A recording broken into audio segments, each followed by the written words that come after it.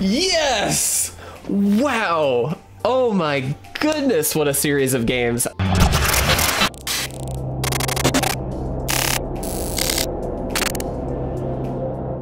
What's going on, guys? If you want to support our content and pick up this month's amazing Patreon rewards, you can do so at patreon.com/itresolves. If you're interested in custom playmats and sleeves, visit YourPlaymat.com and use code ItResolves10YP for 10% off your entire purchase. What's up, guys? Before we jump into today's video, I just want to give you a quick heads up. We have got a brand new series coming out called It Is What It Is, starting on February 8th at noon Eastern Standard Time. I'm going to put that schedule up on screen for you right now. It's a really exciting series with my good friend and fellow YouTuber Country Fried, where we are going to be building some jank decks in a semi-competitive historic format, just to have some fun and hopefully build some fun stuff along the way. So please do mark your calendars, check that out. It's going to be a lot of fun, and go ahead and subscribe over with Country Fried as well so you can get all of the updates from both of us. We will have updates on both channels, so please do check all of that out. Now, let's get into the video. What is going on, everybody, and welcome back to another standard gameplay video. Excuse me. Whew. Still getting over that sickness, guys. Anyway, we are doing something special today, but before we jump into that, I just want to remind you, please make sure you subscribe to the channel. It really does mean a lot to me. Not only does it help us out, but of course you are entered to win our giveaway going on right now for a free Neon Dynasty booster box, winner of which will be picked on February 23rd. Now, of course, you just saw we also have It Is What It Is coming up, which I'm very excited about, so please do mark your calendars for that as well. But let's talk about this. So this is an Is It treasure deck, kind of built with the idea of maximizing Culmination of Studies, which is an absolutely awesome card, one that I've never really played with because it's not necessarily, the ceiling is very high, I will say, but I don't actually think it works out super well in the meta, but I wanted to see if we could make something happen here, so that's what we're trying to do today. Culmination of Studies, sorcery, X, blue, red, exile the top X cards of your deck. For each land card exiled this way, create a treasure token. For each blue card exiled this way, draw a card, and then for each red card, deals 1 damage to each opponent. So not only can this end the game immediately, but it can also set you up and tool your hand as well as your field to basically play whatever you happen to draw.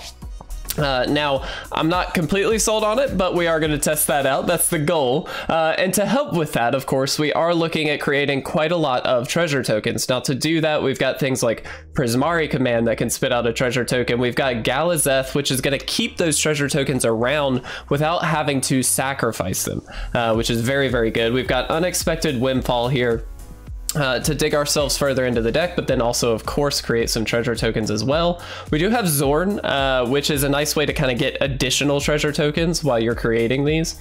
Goldspan Dragon, of course, an absolute all-star, and naturally just has to be in a deck like this. We do have Magma Opus. This is a card that we can spend 2, discard it to create a treasure token, but also if we just happen to draw it later on in the game, we can actually play it for a pretty big swing in the game. We can create a 4/4, tap a couple permanents, and then deal 4 damage and draw 2 cards. So lots to do there. We do have a Seagate Restoration in the deck as well, just to kind of forward our game plan if we happen to get quite a lot of treasure tokens that we can keep around with things like Galazeth or just ramp with the Goldspan Dragon. We can really get that off early and then refill our hand, hopefully deal with whatever we need to. Now, in the removal package, we don't have a ton, but we do have enough here. We've got Spikefield Hazard as just a 1-drop. Obviously, there's a lot of aggro decks out there. Having this available to us is just a nice way to do it. We also can just throw it out as a land, of course. We do have Cinderclasm as well, which can deal with a lot more of the, like, 2-power creatures. You'll notice in our deck, while Xorn is in here, that's really about it in terms of low ground creatures, and so normally this isn't going to hit anything on our side. It's also an instant speed option, and we can kind of flexibly say we want to deal 1 damage or we want to deal 2 to everything, which is kind of nice. Now we also have Dragon's Fire, of course. We are running with the Prismari and Goldspan Dragon. This is a very good way to kind of deal a lot of damage with 2 mana. We do have to reveal the dragon from our hand, of course, but otherwise, even if we don't, we still get 3 damage off, which is pretty good. And so all of that to say, that is the majority of the deck. Now we do have Hall of the Storm Giant, Den of the Bugbear, and then 2 Field of Ruin as well in the lands, but overall That's it. It's a pretty straightforward deck, but hopefully one that's going to be a lot of fun. And again, it is a bit janky, it is a bit silly. This is my own creation, but the idea is to hopefully get off at least one big culmination of studies. So let's jump right into the games, guys. Let's see if we can do it. All right, guys, and here we are for game number 1. And yeah, I mean, this is a relatively easy keep. We don't have any blue mana quite yet, but we've got quite a bit of red. And of course, that Xorn later on is going to hopefully help us drop a couple of extra treasure tokens. And worst case scenario, of course, we've got the Unexpected Windfall. So I think we'll lead on this. We've got that Spikefield Hazard for turn 1 as well, which is just perfect. Now we'll see what the opponent ends up playing here. Any kind of aggro deck we're actually okay against, especially drawing that. We're now doubled up against aggro decks. We can actually deal 4 damage to anything if we need to. So we'll see how this goes. Looks like Simic, perhaps? Kind of curious to see what they end up playing, but I'm curious. Oh, perfect. Okay. That's fantastic. We can go ahead and just Spikefield Hazard that and get it off the field. This is going to hopefully be a really easy way to control the early part of the game. And again, that Dragon's Fire really going to help us out as well. So we'll see what they actually follow that up with. Curious. Normally you don't see Needlethorn Drake, so I'm very curious to see what this ends up being, this deck here. It might just be kind of a fight-off deck. That Death Touch, being able to deal damage to something with Death Touch, you know, a fight spell that says, hey, this creature deals X damage or its power to whatever. The fact that that creature deals the damage, that Death Touch really comes in handy. So very cool. All right, we're going to continue playing some lands. Do we go ahead and play the Xorn? I'm gonna go for it here. On the off chance that we get to throw that Unexpected Windfall out this upcoming turn, that really is a big help for us, and so I'd like to get an extra treasure token if we can. Just think, I mean, this ramps us up into 3 treasure tokens off of the Unexpected Windfall, and even if this does die, we still get 2 treasure tokens. That's gonna get us that Prismari out, as well as some other things, so we'll see. Okay. Fascinating. So I think what we do is first and foremost, we're just gonna do this. I'm gonna decline. We're gonna throw 3 damage at this and just see what happens. I'm okay to kind of slow the game down here. Again, we're the late game decks, so if we just get rid of all of their creatures, we're actually in okay shape. That's perfect. I will all too happily double up on this. I'm not worried about it at all. They have 3 cards left in hand, so I'm curious to see what those happen to be, but I think that that's an okay thing to fight over. And if we happen to just draw like a land or something, we might just go ahead and Unexpected Windfall just to get rid of that land and draw a little bit further into the deck. Now, I would love to have another bird spell here, so maybe it wasn't correct to fight over, but I think it was okay. You know what, here? I'm just gonna do this. Let's go ahead and play that Goldspan Dragon out, and we can actually just get an attack in here. I'm gonna save the Xorn. All right, divide by 0. Unfortunately, that is technically not a legal card anymore, but we are pre-recording this, so just something to think about if you happen to play this deck. That is a card that you will not see, but that's okay. I like to pre-record a little bit, and sometimes that has its downfall, but that is fine. I still think we're going to be in okay shape here. I am going to attack in here. There's really no reason not to. We did get the extra treasure tokens here, thanks to that Xorn, so we're actually in okay shape regardless. If they want to blow up the Xorn with this, that's kind of fine. It doesn't really matter because, like, we've kind of got our fill of treasure tokens at this point. I mean, anything's going to be helpful, of course, but... All right. So, let's do this. Let's fight this first. Let's see if they actually... If this happens to be a counter, that's okay. Looks like it is not, which is fantastic. We'll go ahead and play this. My guess is that they're going to counter this, which again is actually okay. If they happen to counter this, it's not that big of a deal. Sure. I mean, that's annoying, but we're still able to get in for some damage here. They do have the introduction to Annihilation, sure, but we're gonna draw a card off of that. We've actually got some great follow-up plays anyway, so I'm kind of okay with it.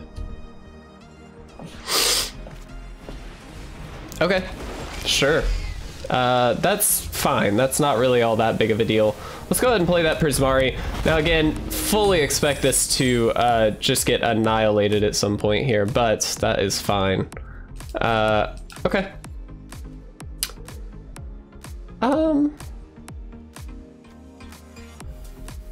Let's see. I'm curious to see what this deck is actually meant to do, because I'm really not getting it. I'm gonna offer the trade here. I don't know what they might have, but I don't particularly want to lose to like them having some power-up stuff on this creature or anything like that. They may have to take the turn just to kill the Prismari here. We also... Oh, okay.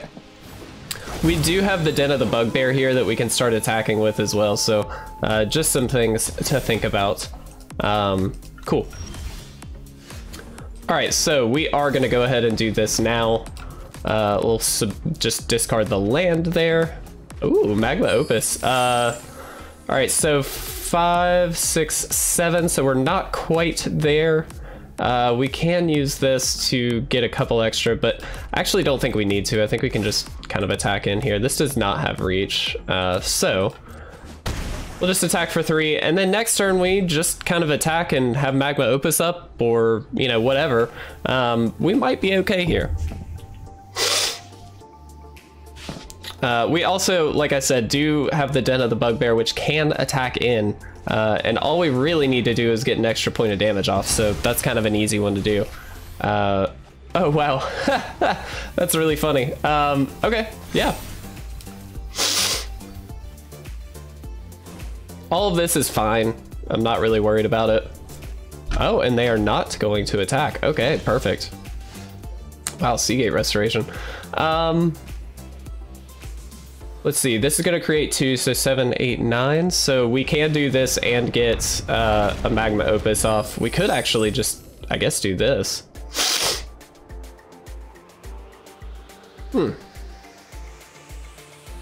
That's not that useful here, I don't think. So let's do this, and we'll just submit 1. We'll tap you and you. Doesn't really matter. And then, yeah. I mean, next turn, we just kind of win. We actually draw 2 cards off of this as well, which is great. Now, we could have, I guess, instant speed done that, but it really, I don't think it's going to matter. All right. Cool. Looks like our opponent might be good gaming us here for the win. I think we've got it, but we'll play it out just to be safe. I don't want to just say we won. That's not really fair, is it? Yep. Again, divide by 0, not going to be in the meta when you play this deck if you happen to play this deck, so just keep that in mind. But so far, I think, again, we just get to Magma Opus for the win, or even just Prismari Command, truthfully. We just have to deal 2 damage here. Cool.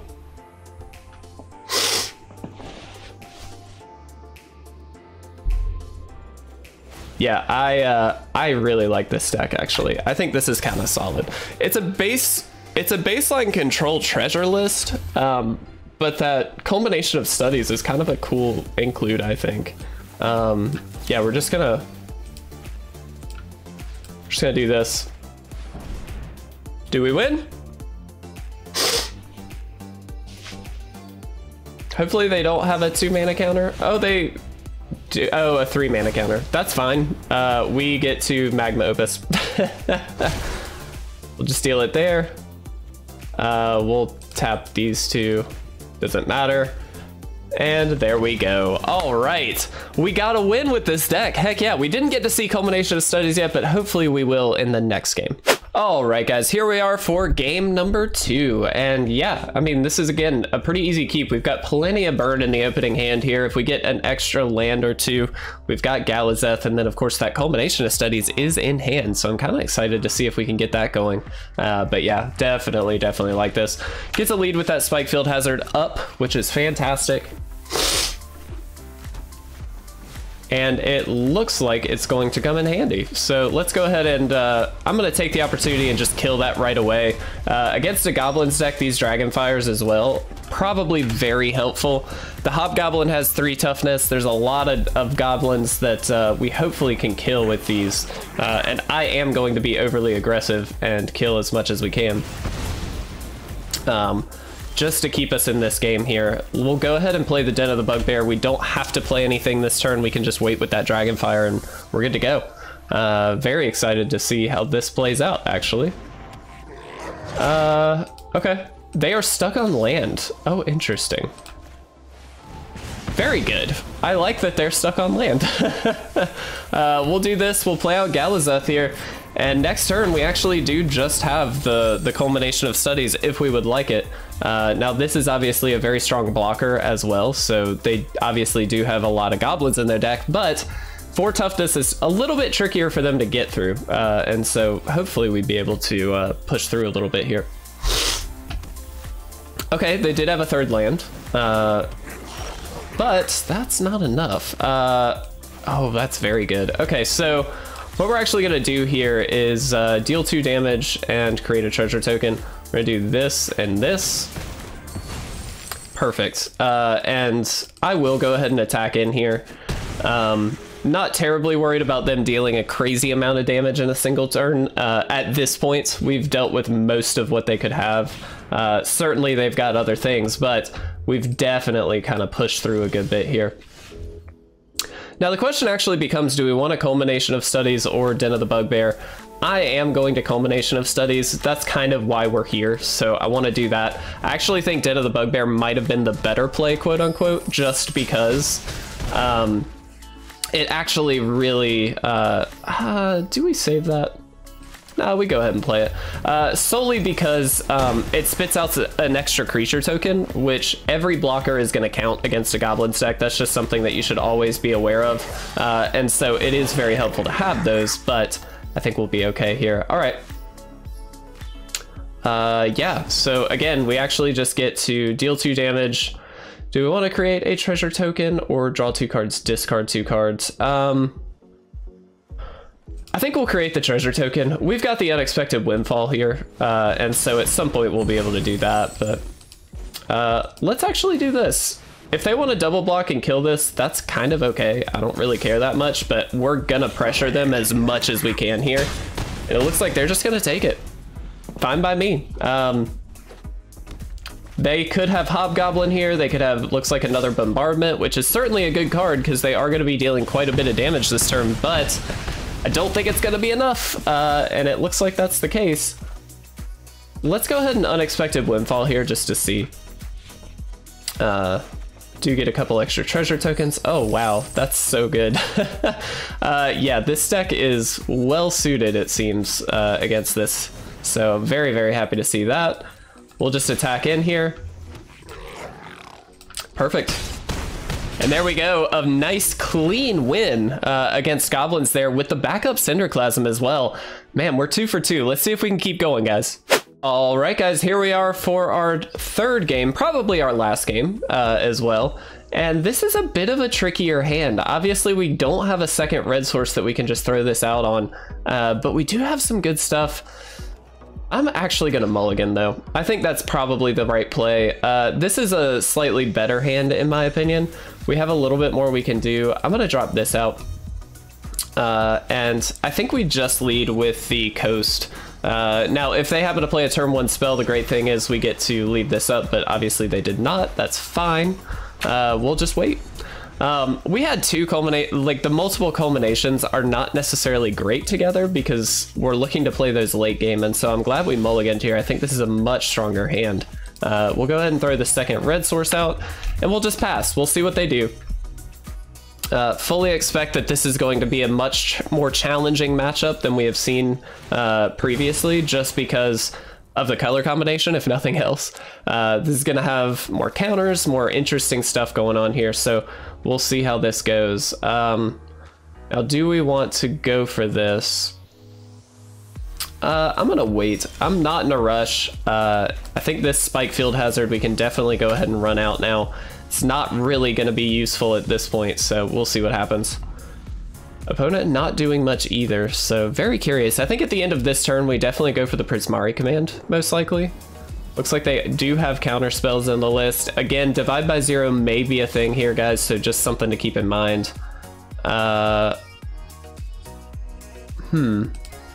Yeah, I'm gonna do this. We'll draw 2 and discard 2, and then of course create a treasure.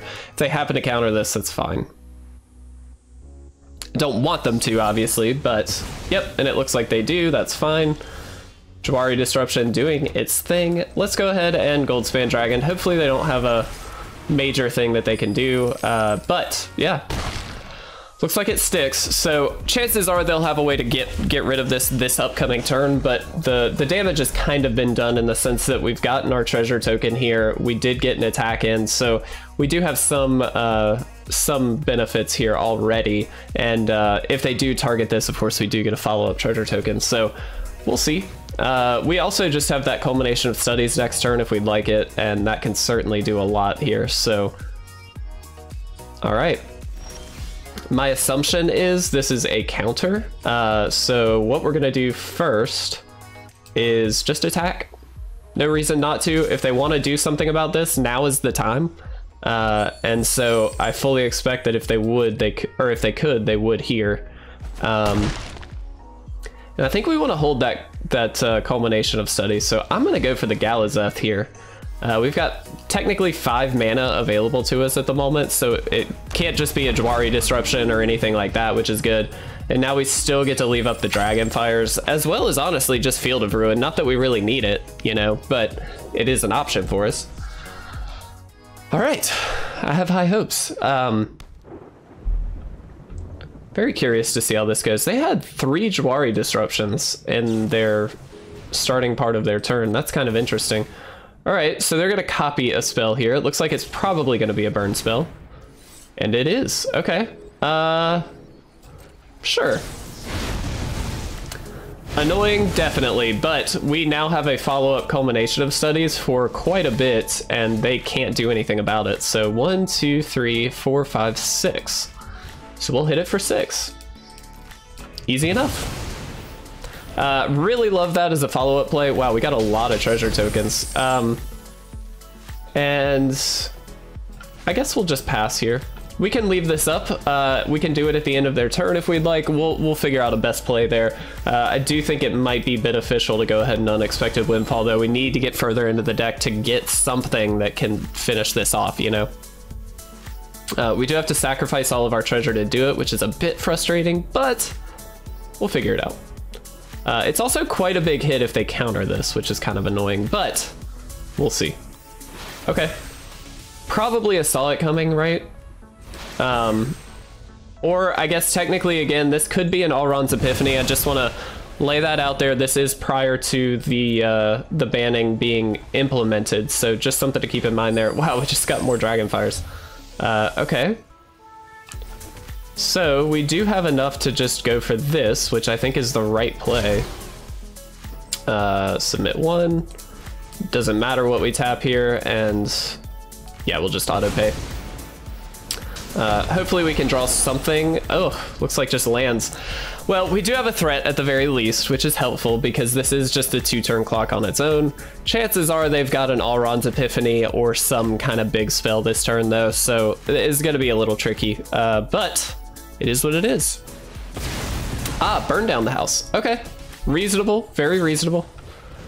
And behold the multiverse. Okay, fair enough. Now, crucially, they are kind of just tapping out every turn here, which is really important for us to keep in mind. We've got the Den of the Bugbear here. That's very useful. I am going to preemptively do this while they don't have anything to counter. So let's do this. We then discard 2 cards. We'll discard those. That's fine. And we do have that Magma Opus. 1, 2, 3, 4, 5, 6, 7. 8 in hand, and so if they tap out this upcoming turn, we can just win. But we'll see. We will see. If they're smart, they don't. Yes, perfect. They do gain a life. I forgot about that. That was my fault. Let's do this.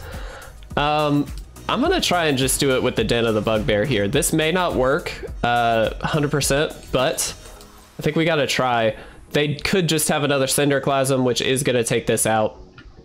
But I think it's kind of worth it. Okay, just shock. Yeah. That's fine. I think we kind of needed to go that route though. The reason being they obviously just have a counter. Like there's no doubt I think that they have a counter. So I'm kind of waiting for them to do something big so we can just drop this Magma Opus here. I guess we could have just waited till the end of the turn. Maybe that's better. Magma Opus is an instant speed spell. And so it is something we can just drop at any time, which is very good. We do have the follow-up land though that we could just play at the upcoming turn. So we'll see. They still have to deal 20 damage to us, so at the very least we have that going for us, but here, this would have been like prime time to try and burn them out there. I guess they would have been down to 1, but you know, we'll see. Looks like the opponent's happy to pass. Fantastic. All right. Well, I mean, I think the play is passed then, right? And we leave this up. I think that's just the play. Curious to see how this ends. This is kind of an interesting one. I think we'll try for the Goldspan Dragon, most likely burning a counter. Wow, okay, maybe not. Maybe a burn spell. Maybe they double up on a shock or something. That could certainly be the case. Divide by 0, yeah. Again, not something we would normally see at this point. Let's do this. We'll add 2 red. So the reason we do that is because then we can replay this immediately. Wait, can we not? Did I miss that? Huh. I thought we could... Interesting. I thought we would have had enough to just replay this. Is that not the case? Did I mess that up? I may have messed that up. That might be my fault. It's all good though. All right, well, opponent gaining some life back, which is slowly slipping this game away from us, which is definitely a problem. Now they didn't just finish off the Goldspan Dragon, which is interesting. They also didn't just counter it, but I'm gonna go for it here again. It does stick. Let's see if they just get to bounce it again. I'm sure they do. Oh, okay. Yeah.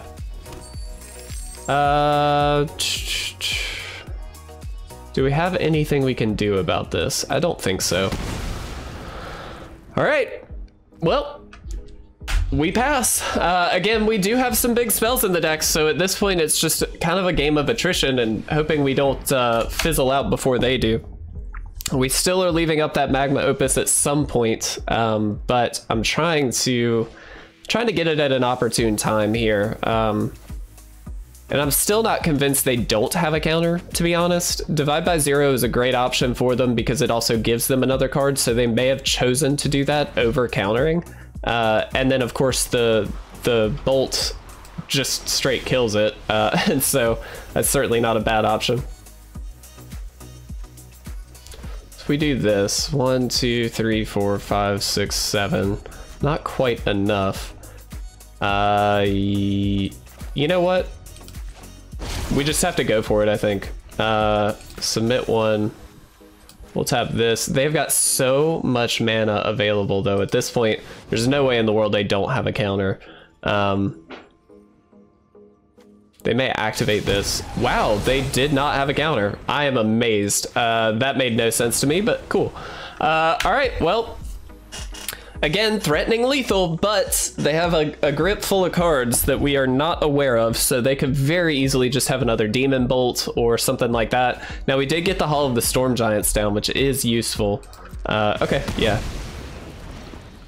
This is a way to finish off the game, so we'll see if that actually works for us. Alternatively, we do just have, you know, Unexpected Windfall that we can play out just to get further into the deck here, but man, very interesting game. Ooh, that's quite good as well. 1, 2, 3, 4, 5, 6. So we do have enough to do both here. All right, so let's do this. We're gonna deal 2. I'm gonna draw 2 and destroy target artifact. Attempt 2. We're gonna try and kill this Celestis. That's their life gain, and so I'd like to shut them off of that. If they have a counter, they probably play it here. Okay, it's divide by 0. Again, really annoying that divide by 0 is still here, but oh, they're just divide by 0 on the Celestis. Oh, that's clever. We still do get to draw 2 cards though. I think we drop this and this. They're not very helpful for us at the moment. We'll drop you. All right, let's try and go for this. They did not get anything from their sideboard with that divide by 0 either, did they? All right, let's just hope they can't kill this. Do we have it? Please let us have it. Please let us have it. If we get it, it's undefeated. Good game. Yes!